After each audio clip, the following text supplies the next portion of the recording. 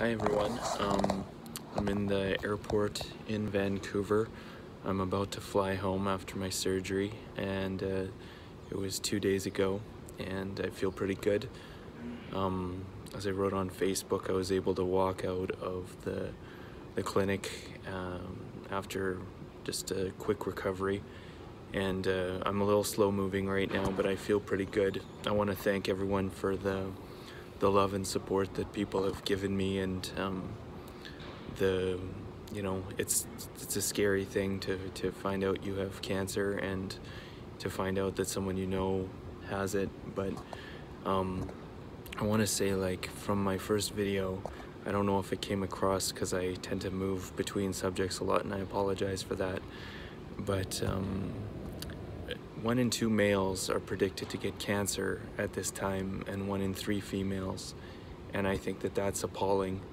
And don't let my suffering be your suffering. Please listen to what I have to say, because it might save your life, or it might save you from some suffering. And I mean, like, there's different degrees of suffering. Some people die within weeks of finding out they have cancer. Some people die horrible deaths, more so I would say from chemotherapy and radiation than from the cancer themselves. I'm not an expert, but that's what I hear. And you know, me, I caught it relatively soon, even though it was 6 months that I had symptoms, and I tolerated those symptoms. And I mean, those different levels of pain, I mean, you do not want to end up with a tube in your penis. Like, putting your penis in a hole, that's one of my favorite things to do, like top of the list type of thing. But you definitely do not want something stuck in the hole of your penis. It is not fun. And I mean, when that happened to me and I saw cancer growing inside my body on a screen, that scared the shit out of me. And I did a lot of research, and there's a great series called The Truth About Cancer that isn't just about cancer, it's about nutrition. And you can, like, I'm an engineer, I'm not a health practitioner, but there are a lot of doctors and health experts that they interview in this series that talk about nutrition and preventing this dis-ease, not disease, dis-ease. And I mean, right now we live in this perfect recipe for creating cancer. We have incredibly stressful lives. We have toxic food, which is sprayed with chemicals, that grows in soil devoid of nutrients now because we've killed everything off. And our gut bacteria are dying. We're exposed to toxins everywhere, and it's no wonder that 1 in 2 men and 1 in 3 women would get cancer. Like, this is insane. And like, there's another video that I highly recommend. I watched it again last night. It's called A World Without Cancer, and they explain that cancer is basically a vitamin deficiency, just like scurvy was. And then they found out, oh well, we put vitamin C in the boats to go overseas and people won't get scurvy. Well, they're basically saying in this video that vitamin B17, which is something that used to be in the diets of many people, is no longer in the diets of many people, and it can prevent this. And you can watch video after video of people on the internet saying, hey, I've cured myself from terminal cancer and from various other cancers by eating apricot seeds and apple seeds and stuff that is supposedly toxic. And they explain in that video, like, the cyanide and benzaldehyde is a stable element until it finds a cancer cell, and then the cancer cell goes, food, and then it tries to eat it, and then these targeted poisons basically kill the cancer cells. And you might be saying, well, why isn't that common knowledge? Why isn't that a cancer medicine? It's because it's naturally occurring in nature, and drug companies cannot patent naturally occurring things. So they have a vested interest. They make hundreds of billions of dollars a year on you not knowing that. And if you can eat a couple apricot seeds a day, they're really bitter. They don't taste very good, but they're kind of like almonds. I'm gonna keep eating them for the rest of my life, because I'm not gonna go through that shit again. And I don't want anyone I love or care about to go through it either. So I highly recommend you spend an hour and watch that show. And if you're serious about nutrition and like, I mean, I could talk and talk and talk for hours about this now that I have experienced all of these things.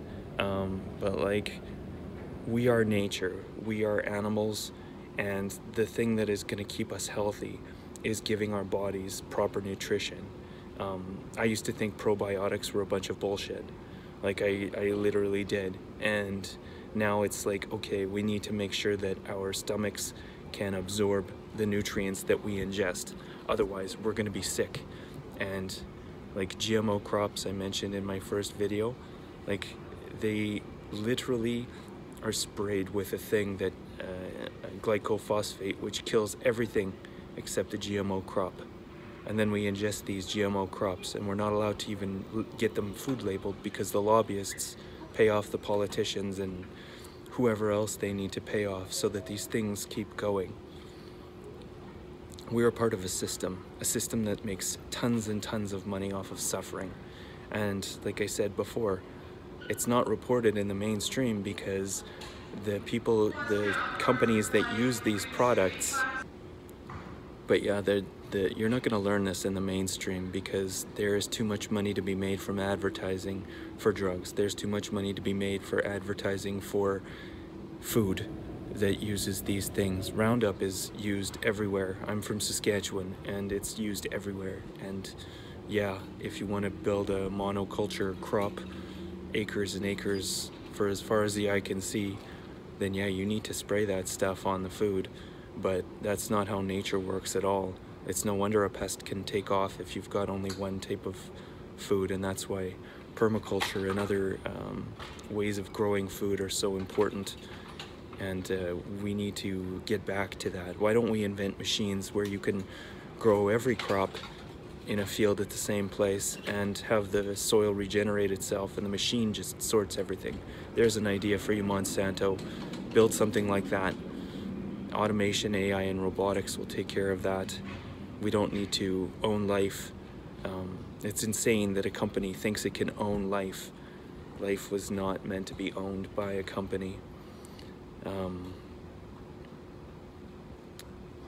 But yeah, there's too much suffering that's happening, and people need to wake up and see that this is part of a system that makes a lot of money, that is there to make money for shareholders. Shareholders don't give a shit about your health.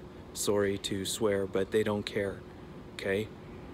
When these companies make profit based on selling things, it's in their best interest to have a bunch of sick people. And I don't want anyone I care about to be sick and go through the stuff that I've just gone through. And like I said, I've gone through nothing. I know someone who just had part of her colon removed, and we both knew that we had cancer, and so we started chatting and we've been keeping in contact. I have another friend who was 2 weeks away from dying, and he actually benefited from chemo and radiation.